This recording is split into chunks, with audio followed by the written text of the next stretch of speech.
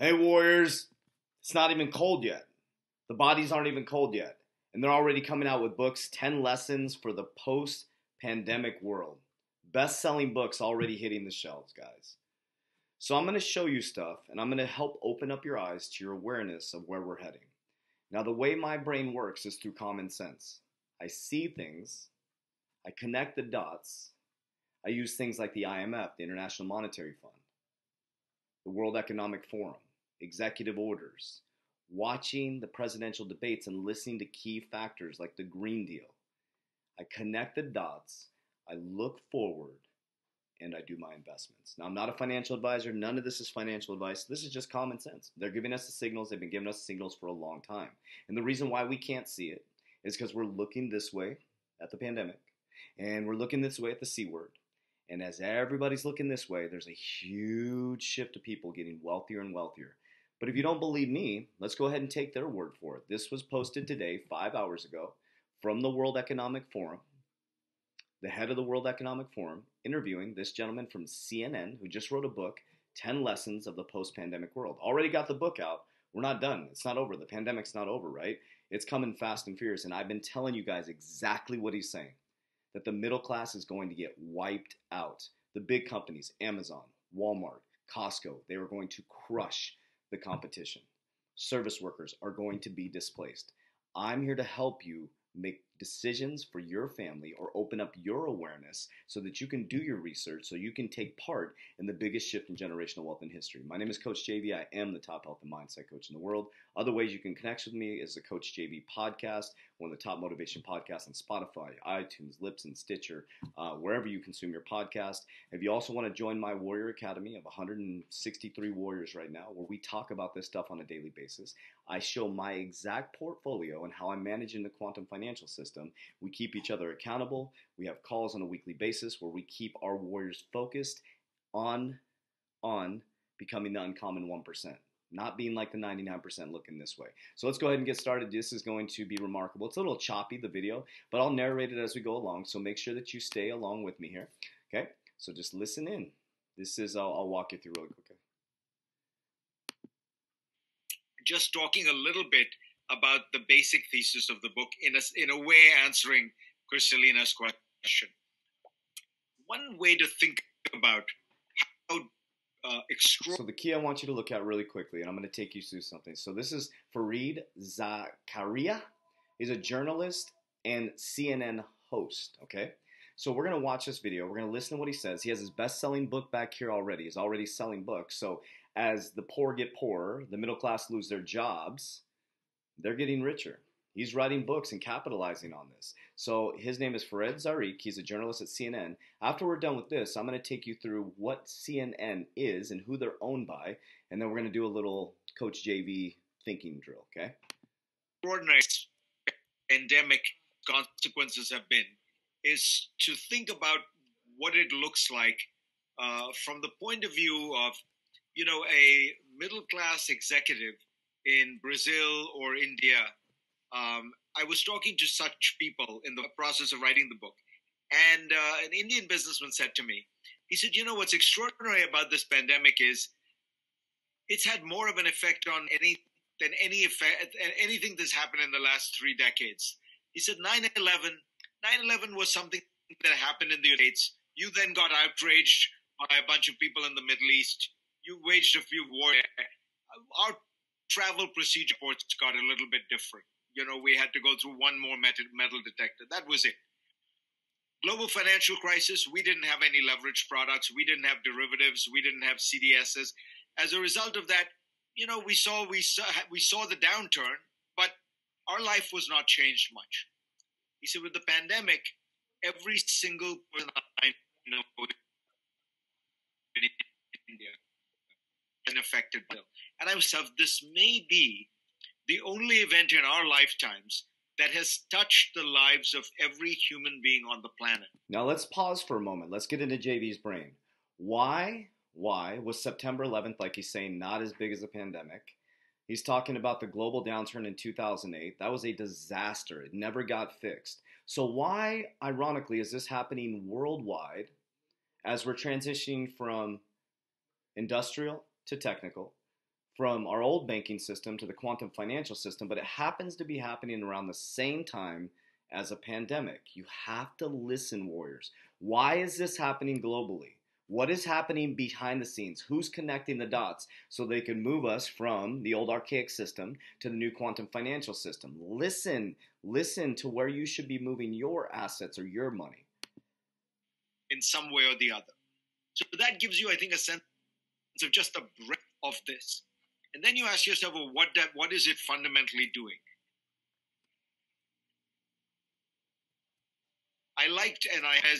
There are decades when nothing happens, and then there are weeks when decades happen. So what's really going on here is we have put history. That was important what he just said. There are decades where nothing happens, and then there's weeks where decades happen. Guys, we are fast forwarding into a timeline of 10 years into months. 10 years into months. They are accelerating this so unbelievably fast. History on fast forward. We are massively accelerating many of the trends that were already underway, but the dramatic change in pace is itself a qualitative change. Think about what we were just talking about with digital life. You know, we are all much more comfortable with a digital life that I think would have taken us 10 years to get to. We see that in healthcare. We see that in all kinds of places. So the question is, you know, what does that do as we go forward? So notice what he said right there. Digital. Outline 2 or 3 areas that I think we need to be thinking carefully about, and in particular are important for the IMF.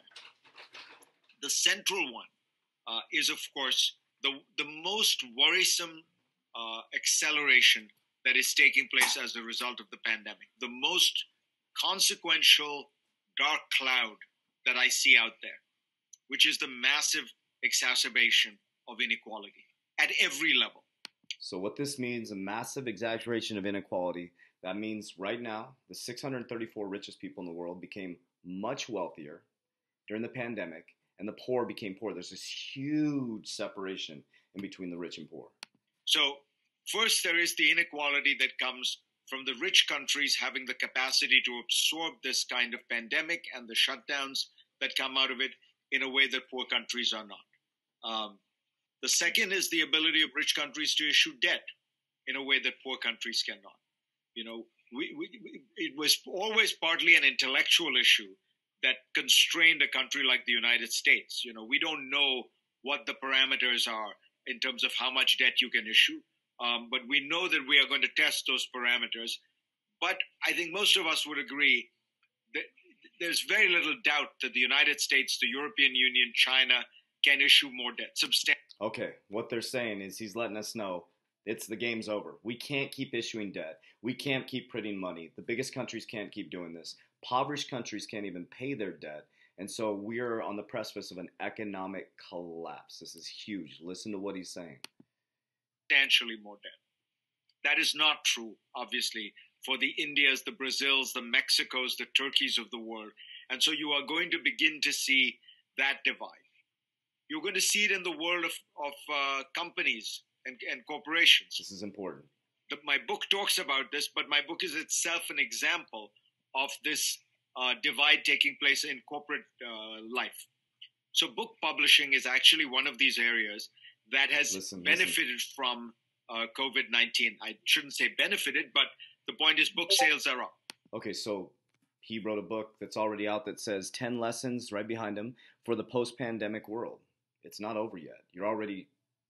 They're taking advantage of he's a smart man. He's writing books to take advantage of the marketplace. Listen. They're up about 15%. It turns out not everybody is watching TV. Some people are using the time to read books. But in February of 2020, Amazon was 30% of the American book sales market. Today, it is about 65% of the American book sales market. So I've been telling you guys this. This is going to benefit the Walmarts, the Amazon, the Costcos. The small mom and pop are going to get crushed. Are you ready?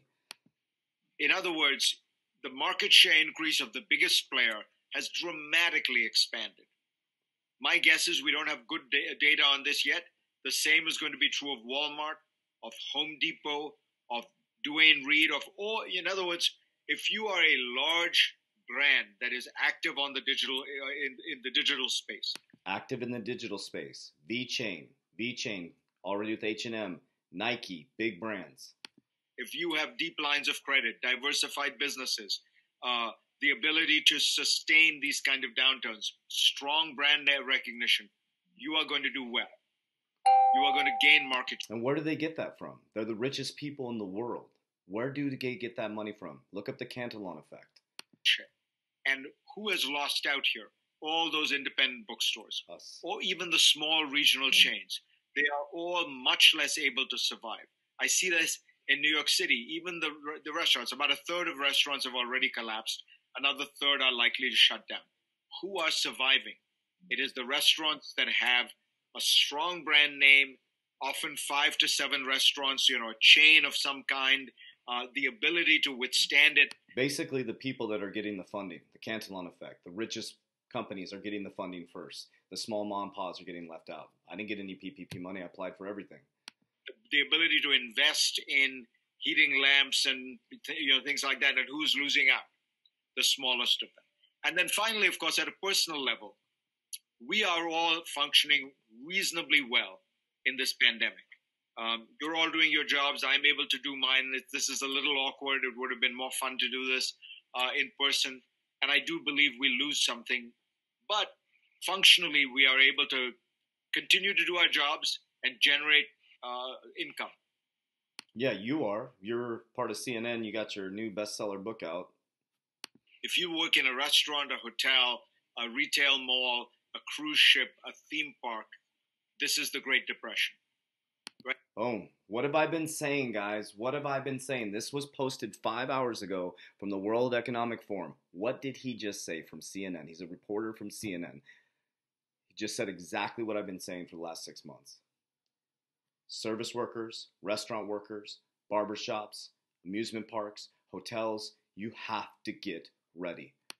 Right? I think that and I think it's very difficult. People have not completely realized that, partly because in America, the CARES Act actually had it's a lot of money. When you think about it, $2.2 trillion. It has cushioned the blow for a long time. The money is running out. But the reality is that there is this dramatic decline in unemployment for the lowest wage people. So that is the inequality that worries me the most, probably. Mm-hmm. I think what he meant to say is the unemployment is dramatically increasing. Okay, so that gives you an aspect of what the IMF is talking about. They're writing best-selling books. They're getting ready for the new quantum financial system. What are you doing? Okay, so let's talk about CNN a little bit. So who does CNN own? CNN is owned by Turner Broadcast System. So Turner Broadcast System, an America television media conglomerate, parts of AT&T, Warner Media, founded by Ted Turner in Atlanta, Georgia. Let's break down the places they think. I've talked about predictive programming. Time Warner has TBS, TNT, CNN, Turner Classic Movies, Cartoon Network, Adult Swim, True TV, CNN Center, Downtown Atlanta, Midtown Atlanta, Turner Studios. They got all HBO, AT&T Sports Network. Let's see. I could go on and on. The list goes on and on and on. What are all those things that you're watching on TV, okay? So these are things to think about, Warriors. So what is he saying? The post-pandemic, and I've been saying that small mom and pops are going to get crushed. So what would you do? If you had the answer, if you have the playbook, you can't be played. If you know what's happening right now, he's telling us. He's part of CNN. He's telling us. He wrote a book about it already. The pandemic's not even over. Post-pandemic. Is it over for you? No, you're suffering, right? So what would you do, Warriors? If you know that Amazon, Walmart, Costco, Home Depot, the large corporations, malls are going to get crushed, where would you invest your money? Think about that, Warriors. Who's going to connect all this in the quantum financial system? How many times did he say electronics, technical, digital? Warriors, the answers are right in front of you. That's how I do my investments, Warriors. So it's time for you to protect yourself. The elites are telling you exactly what to do.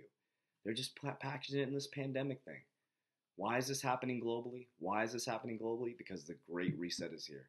The World Economic Forum already told us, and I reacted to it over a year ago. And here we are, Warriors. So if you want to learn how to protect yourself, Go down there, join the free Facebook group if you'd like to, or click and join our Warrior Academy right now. Join a group of warriors where I'm coaching and teaching. Number one, we work out together, nutrition. We have a mindset coaching program, economics, and also I show my exact portfolio and exactly what I'm doing and how I'm investing in the quantum financial system. Not a financial advisor, none of it's financial advice. I just show you exactly what I'm doing and why I'm doing it. That's really important. So let's go get it, warriors. Warriors, rise. Let's go.